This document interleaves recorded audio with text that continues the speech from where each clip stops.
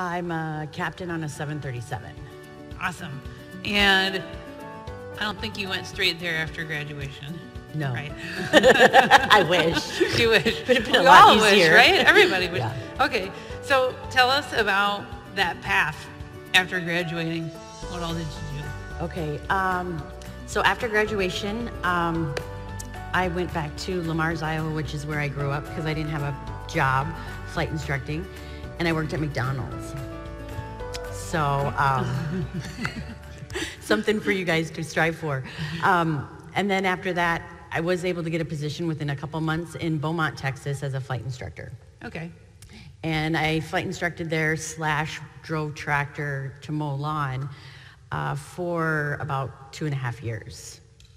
Basically, you know, Cessnas, that kind of thing. We did Christmas flights, showing the lights around and stuff. But then got hired by Great Lakes Aviation, which is no longer in business, flying Beech 1900s. And before I gave up all my students and all my my apartment, they called and moved the date back for my start date for Great Lakes. So I moved my mattress and some boxes into a closet at the FBO and lived there, not 1 month, but 2 months. So lots for you to look forward to. Live in the closet. Yes. At the FBO. At the FBO. They did have showers, and I had to leave because, you know, you've got your airport, well, we call them airport rats, that, you know, hung around a lot, and so you kind of had to leave so that you could come back and then go to bed. But so I did that for 2 months and then got hired by Great Lakes. And while I was in ground school, the FAA shut them down for maintenance issues. So then I went and packed ice cream for a couple months, getting up at 2:30 in the morning to pack ice cream at the Wells Blue Bunny. And I swore I would never complain about getting up early to go fly an airplane. And I haven't. So Great Lakes got back up on their feet, so I was able to fly for them, and that was a little over 2.5 years there too. Upgraded really quick, like a 7-month period. We had a lot of people leave, so that was a nice acceleration to the career right there. And then I hopped over to US Airways, mainline, and I flew the DC-9 and the 737-300 and 400 for them.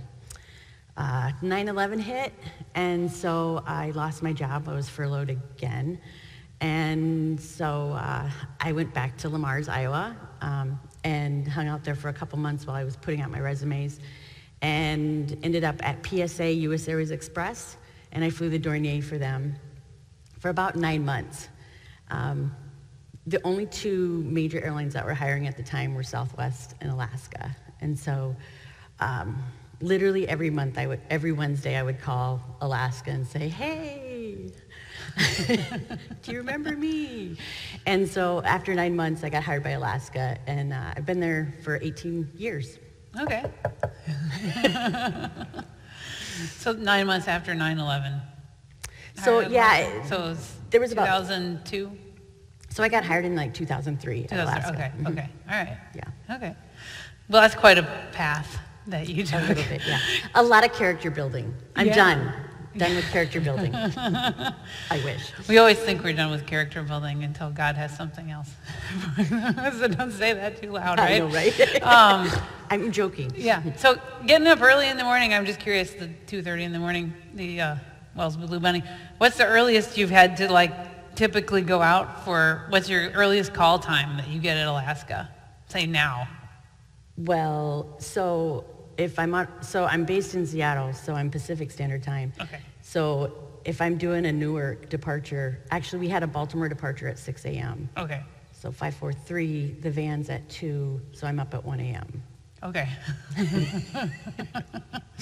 Yeah. Nice. Okay. So these students have nothing to complain about with my 7 a.m. class. Absolutely nothing. Yeah, okay. No, Good. that's sleeping in. Let's give them a shirt. Do it. Should we give them a shirt for sleeping in? Let's see. It did not get anywhere. That was no good. Oh, you get to do the next one. Yay, Mr. Anderson. Okay. Here, you try one of the embroidered ones. Okay, this is a small. So this is a small. This needs to go to a girl. Oh, there's some girls over there Where? in the back. Here, right here. There we Okay. go. Softball's coming back. Okay, that's good. Okay, so education-wise, sounds like, so when you left LeTourneau, you had your flight instructor certificate. Did you get that through LeTourneau? Mm-hmm. Okay. The only thing I didn't get here was my MEI. Okay, okay, so you got your CFI and your instrument instructor at LeTourneau. Tell us about how LeTourneau's education prepared you for what you did after graduation. So when I came to LeTourneau, I didn't know anything about aviation. I'd never been in an airplane, which is a whole nother story. But I thought I was coming here to be a missionary pilot. I quickly found out that that was not my calling. For one, I think it was one of them, JARS or MAF, JARS, I think, wasn't even accepting females at that time, and culturally and stuff like that. And it just wasn't for me. I mean, I struggled so much through my A&P. It was not a good fit. But one thing LeTourneau taught me was that your mission field is wherever you're at. Mine's at 35,000 feet in 737. It's at the gate when I'm talking to my passengers, or the ramper, the gate agent, whatever it is. And so it opened my world to, like, I didn't have to go to West Africa. You know, it's where you're at and what you're doing and who you're with. That was my big, like, eye-opening moment. But LeTourneau itself, when I think about what LeTourneau gave me, the big word that I get in my head is a professional. I was taught to be on time. And first of all, I need to tell you, I'm practical. I'm not this ooby-gooby girl and rainbows and, you know, butterflies. I was taught to be on time. At the time when I went to school, if we didn't go to class, and Fred, you can correct me, I think we were deducted a grade point. And so we were on time. And even like today, I was in the parking lot at 10. And they wanted me here at 10:15. It's inbred. I think you guys have certain attire you have to wear. At the time, we had to wear like dress pants. And to this day, if I go into a check ride, I'm wearing something like this. I'm putting on something that is going to make me feel more professional. And when I put on my uniform, it's like my armor in a way. I'm a different person when I put on those 4 bars. I have a responsibility that is unbelievable than if I don't have that uniform on, you know? Not that I'm not fun in uniform, but I'm not as fun, let's just be honest. I've been thinking of a lot of things. There's a lot more going on in my brain. So LeTourneau taught me professionalism in my entire being on time. Obviously, stick and rudder. I remember Gordon Moore going, "You're 3 degrees off your heading. Why are you okay with that? Don't be okay with it. The guy sitting next to you doesn't want you to be okay with it, and you shouldn't be okay with it. Be on your heading. Be on your altitude." Your instructors put so much time and information and knowledge into you. I was trying to figure out a VOR. Could not understand anything. And I want to say it was Bruce Chase, I'm not sure. But somebody went out in the parking lot and drew a VOR for me so that I could stand on the 080 degree radial, or the 090 degree radial, and figure out that my heading is actually 270.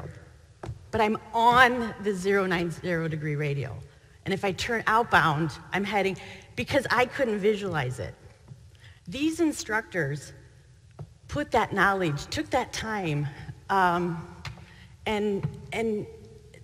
went above and beyond to teach the knowledge. Integrity in our job is your passengers will know that you're lying the minute it comes out of your mouth. Don't lie to them, just tell them the truth. Also, the people you work with, they want integrity. They want to know that you're going to do what you're going to say you're going to do. I wrote a few things down because I think this question is so important. Teamwork,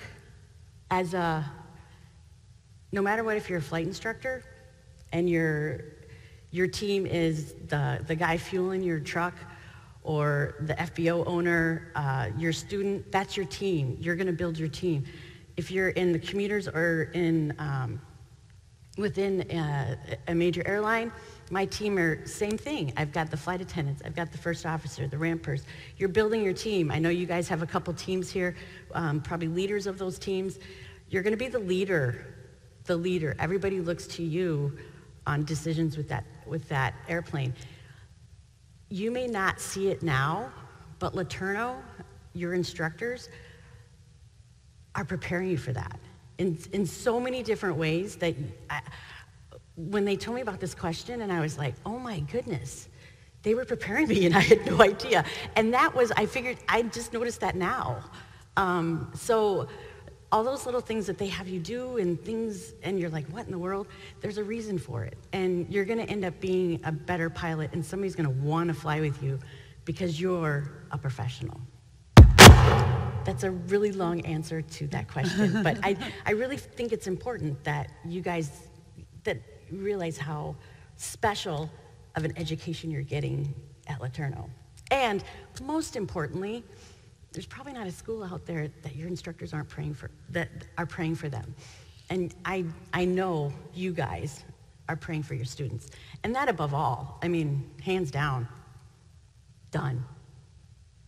Wow. Ooh, I don't know where we're getting that noise from, but we're not moving around, so we'll just stay right here. Okay.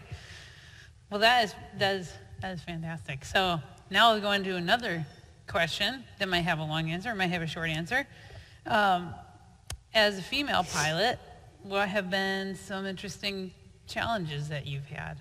Or maybe it's you haven't had any. Then that would be a short answer.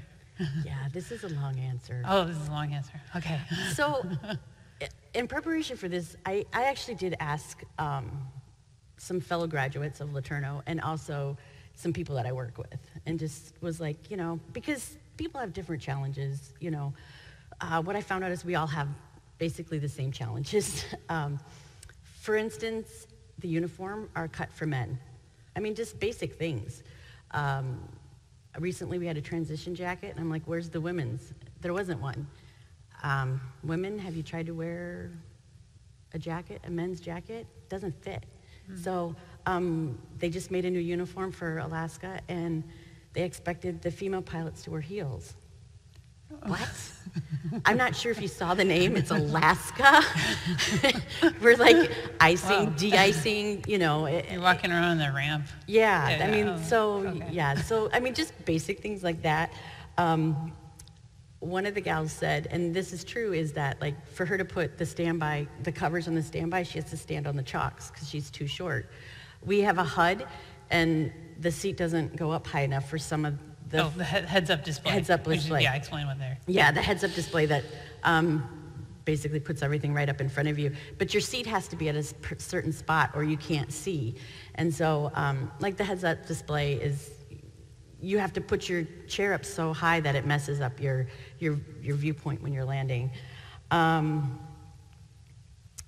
thing that pretty much every person said was, whatever situation you're going into, you have to fly better, and you have to have more knowledge. And you have to prove yourself going into every situation.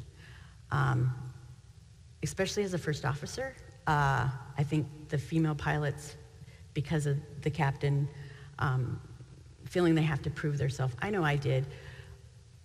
With that said, though, once you are accepted, and you prove yourself, you're accepted, you're in.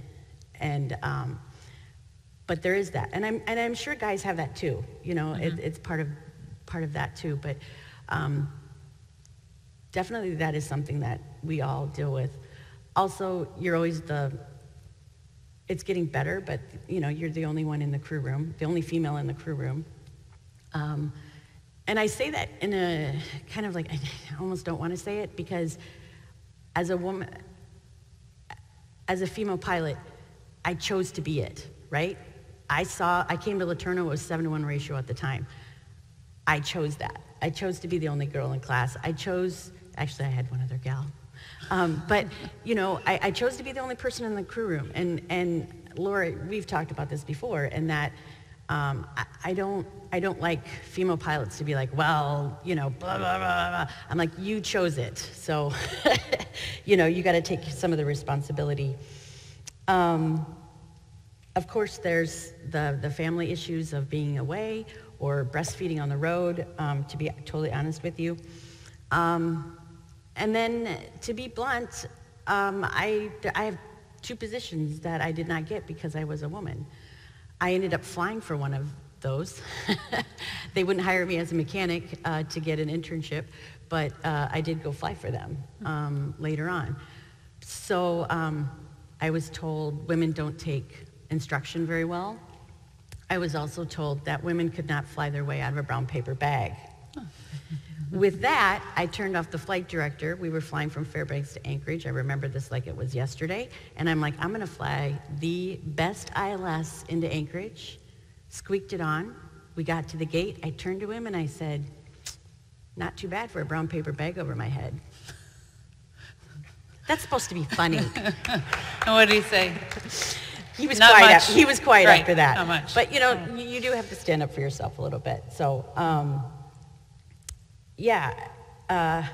The other thing that came up, which I think is interesting and something I don't. The older female pilots, I notice we bring our octave down a little bit on the radio, and I think the younger gals are not doing that. Can I be honest? Nobody wants to hear it.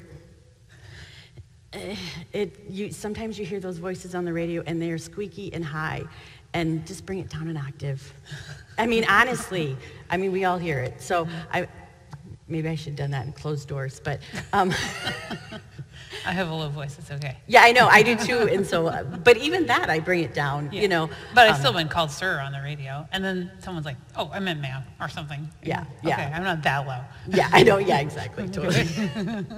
But anyway, I don't know, did I miss anything? No, that's good, Yeah. I was going to say, I was flying with a guy at Dynamic once, and finished flying with him after our first flight together, and he said, you actually fly good. The last 2 women I've ever flown with were terrible.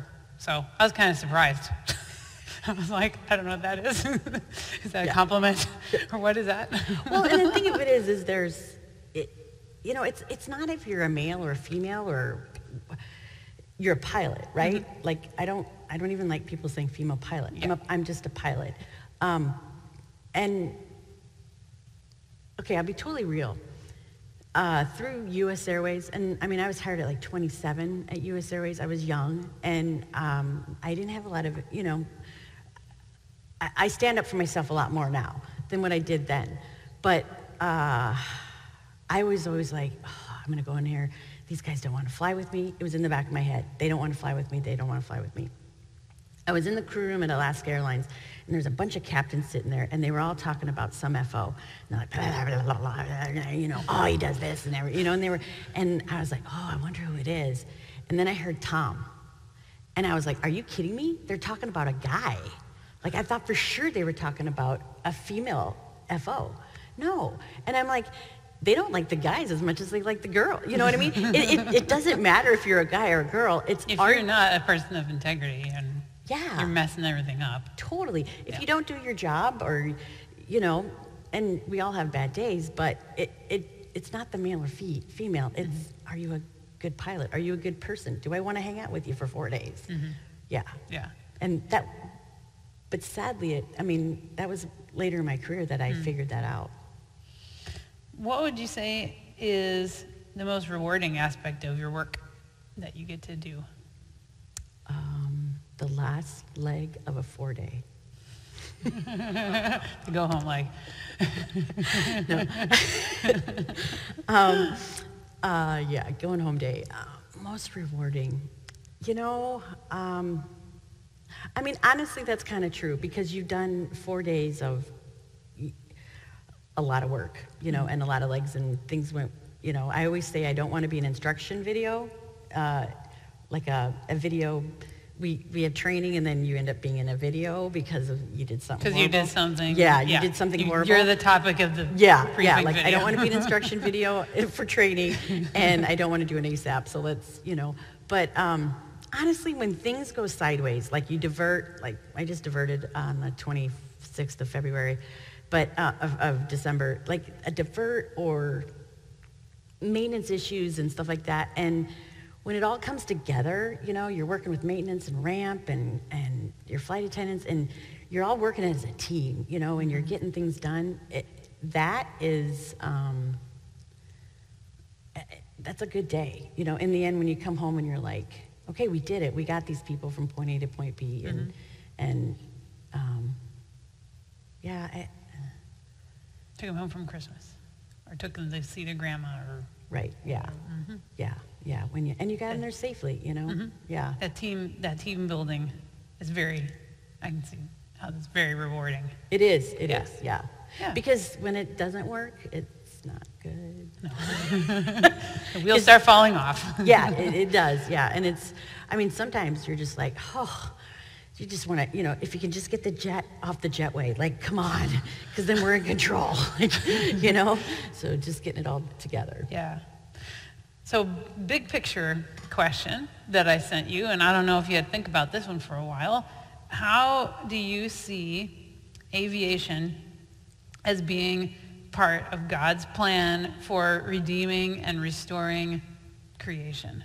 And this is like coming from a big background thing that I've been thinking about, but aviation is a tool. I see it as something God's given us, and we should use it for good. So yeah, speak to that if you can.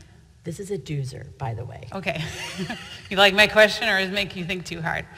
No, it's a good question. You have to work for your lunch afterward. Yeah. No, this was very thought-provoking, because, you know, it's like, well, are you looking at it like you're, you know, you pop out of the fog in Portland and poof, there's Mount Hood with this sun shining behind it, and you're like, there's a God, you know, like that. Or is it, you know, you're bringing people all over the world to spread Jesus's good news, that kind of thing. I kind of came at it a little differently. I'm a nuts and bolts kind of gal, and I kind of bring it back to just basic.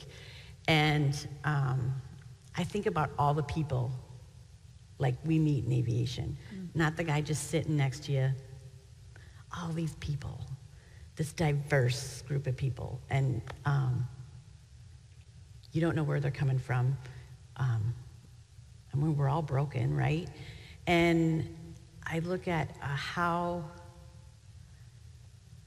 with a heart trusting God and a heart that loves God and wants to do His work, how does that play into my job? And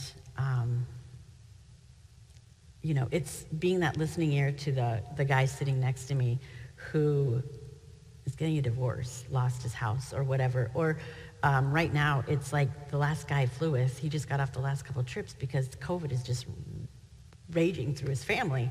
And so it's being there for him. And, you know, it's the lady in the back who left her cane at the checkpoint, and the CSAs come up and they're like, hey, we think we found her cane,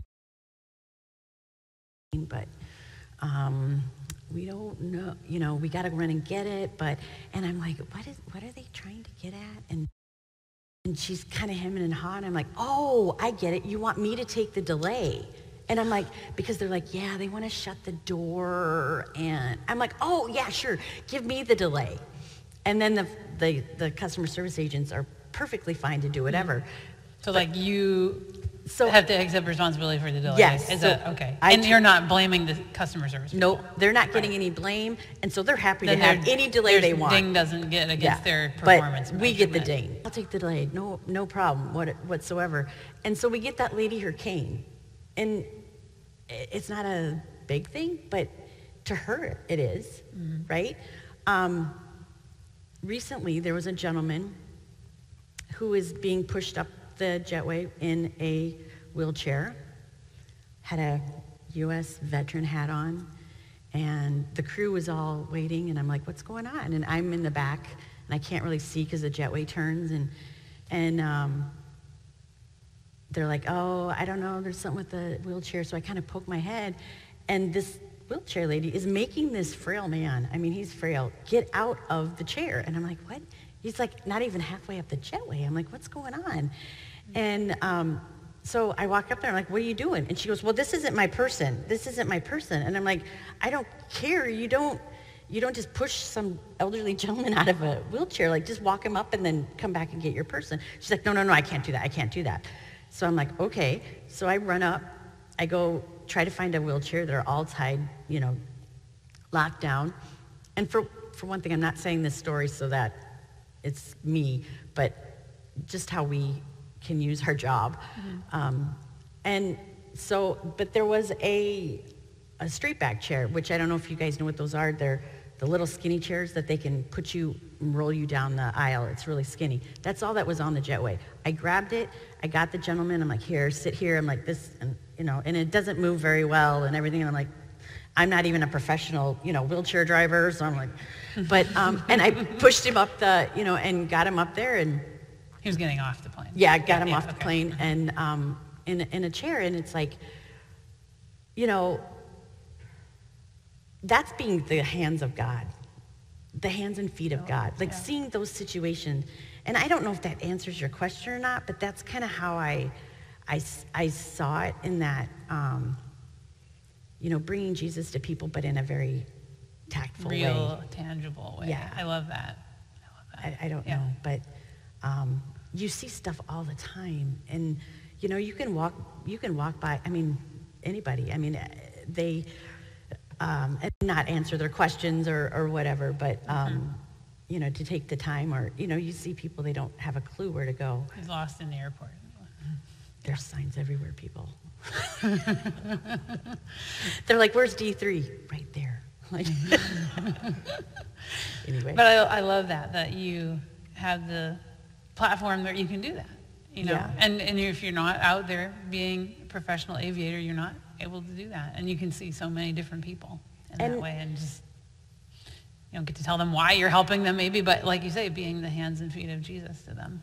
And looking for those opportunities of where you can do it. And that at this stage in the game, flying the jet is way down here. It's all this other stuff. I mean, nobody told, and nobody looks as a pilot like you're a manager of a team. Right. But that's my biggest job. But that's what your biggest calling really is. Yeah. Yeah. I love that. Let's get with some practical stuff. You said you like the nuts and bolts and stuff, right? So what advice would you give for these students? Other than, being on time and wearing nice pants and know your stuff. And you got that. Stuff. Yeah. Don't give up. I mean, you heard the different things that happened. I always say, if it's in your blood, like some of us, it's in your blood. Like during COVID, I was like, oh, I'm going to take 6 months off. This would be awesome. And then it's like, ooh, I usually do 3 weeks vacation and I'm ready to come back. I love my job. It's worth it. You do sacrifice a lot. Time and that kind of stuff, being away from home, but then you're home. So don't give up. And if you're struggling, attitude is everything. Preparation and attitude. The aviation community, no matter where you're at, is going to help. It doesn't matter if you're at LeTourneau University or if you're at Alaska Airlines. If you come in prepared and willing to learn with a great attitude, everybody's going to help you, and you're going to succeed. And I am proof of it. Yeah, we just heard that you had trouble with VORs. You I just didn't give up. I had trouble with everything. I meant to go in my logbook and write down how many landings I did before they let me solo. Because I think I was the last person on everything. Oh. So, I struggled at everything. And so that would be one thing. Aviation is this very, very small world, very small world. And you heard, like, I was at Great Lakes, and then I went to US Air, and I came to Alaska. Well, some people I flew with at Great Lakes. They were, when I was a captain, they were my first officer.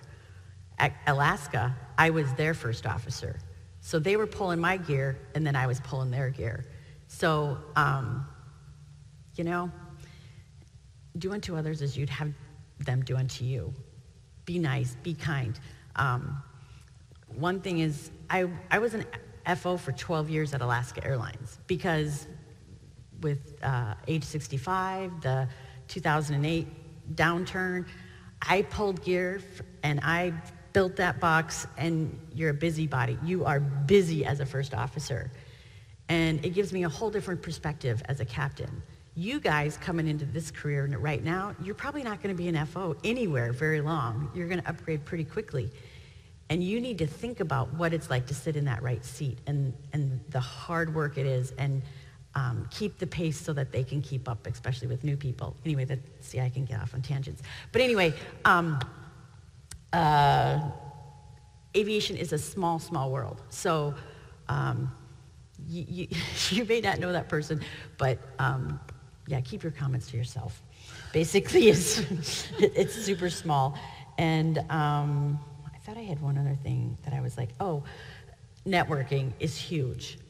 Because it's so small. Because it's so small. And there was a gal at LeTourneau, at Alaska, and I didn't know her, but she had met another captain, and he's like, I don't know anything about being a girl. You talk to Heidi. And she started talking to me, and she'd send me pictures of her kid, and I'm like, this is strange, and that kind of thing. But she just kept, she just kept talking to me and just be like, every once in a while, like, hey, Heidi, I'm still trying to get on with Alaska, whatever. She's on with Alaska, we're friends, and but because of that, I could actually say I know her, and she could use me as a reference. But don't be afraid to bug people, that you know. So networking is very, very important. Yeah, if I can make a plug for networking stuff, anywhere that you guys have opportunity to go someplace that you can network, you should take it. Like, I would not go to like AirVenture at Oshkosh without business cards you can hand out to people, resumes and stuff like that, or any kind of a aviation trade show. I don't know if have you been to a Women in Aviation conference before, ever? Mm-hmm. Yeah, so, and that's for all the ladies in here. We're doing, we started Women's Aviation Society so we can bring students to the conference so they can network. And we're taking applications now, so you guys should apply. Okay, we got a couple. We'd like to take some more. It's in Nashville this year, so it's not close to you, but it's close to us. We're going to drive. Yeah. So, oh, cool. Yeah. Anyway, so there's a plug for that. But also I want to talk about scholarships. Like you say, the aviation industry wants to help. Mm-hmm. I see that a lot. Did you get any scholarships along the way? I don't know what was around. The only thing I got was the Evelyn LeTourneau $1,000, which everybody got. Yeah, I think I might have got something like that too. Yeah. Have you seen, like, does Alaska give scholarships out at all? Do you know?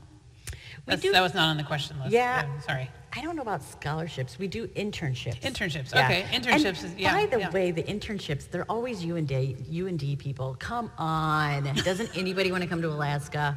You guys should apply. Are you even applying? I don't know. Right? I understand we're way up there. We're way far away, but your headquarters is in Seattle. Yeah. So if anybody wants internship with Alaska, I mean, you get. I think you get ground school. It depends on where you are, but like they'll put you through. What kind of internships do you know? Like what all they're doing? Some of them are working with like the chief pilot or the base chiefs. Oh, okay. Some of them are, I mean, but you get jump seat privileges, I believe, and ground school. Okay. And, and your name gets in there. Yep. And you get to network with the people at Alaska, and then they're like, oh yeah, that kid from LeTourneau, they were awesome. Yeah. They were way better than those other people. Totally. From some other place. Exactly. Or whatever. So we should hire them, right? Yeah. So as far as, scholarships, I want to make a plug for that too. You guys are going to be getting an email in, I think, end of this week, maybe next week, telling you about scholarship applications for LeTourneau, scholarships unique to LeTourneau, which this did not exist when I was a student. This did not exist when you were a student. Anyway, but we expect to have some scholarships to give away. So it's only for LeTourneau students. So watch your emails, please, for that. We got a lot of great applications last year, and I'm expecting a bunch more this year. So some more maybe fun stuff. I had some fun questions on there. What's your favorite city to fly into and why?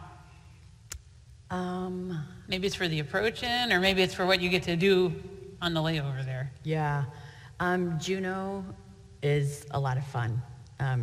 We do our RMP approaches in there. Okay. And there's one side that you come down the channel, and literally you're just between, like, if it's IFR and you look at your screen, it's just orange and red, and you're just... Like the terrain. Yeah, the terrain is, and so it's... So you're flying like a curving approach path? Yeah. Yeah, okay. Yeah, totally. So that one is, and then if you come out on the other side, you have to break out like way out far visual because you have to get through the cut. And that is like, and then you kind of turn and then come in, and there's always wind sideways, and it's a good challenge. The runway's a decent size length, so it's not that, but it's just the weather and, I mean, turbulence. We have all kinds of different special things that tell us what the winds are going to be like there because of the, but I'll be honest, I try not to fly Southeast Alaska because it's like 5 legs a day and it's so much work. So I try not to go up there anymore if I don't have to. Okay, but Juneau would be your favorite. But Juneau's, it's just so beautiful, and yeah, and then on the layovers, it's great. You get good food, and there's hiking, and yeah. Do you have enough seniority where you can kind of pick your routes much or not? Kind of, sort of. I pick days off, and then what I do at work, I do at work. Yeah. But I just stay away from the all-nighters, and the Southeast is so much work.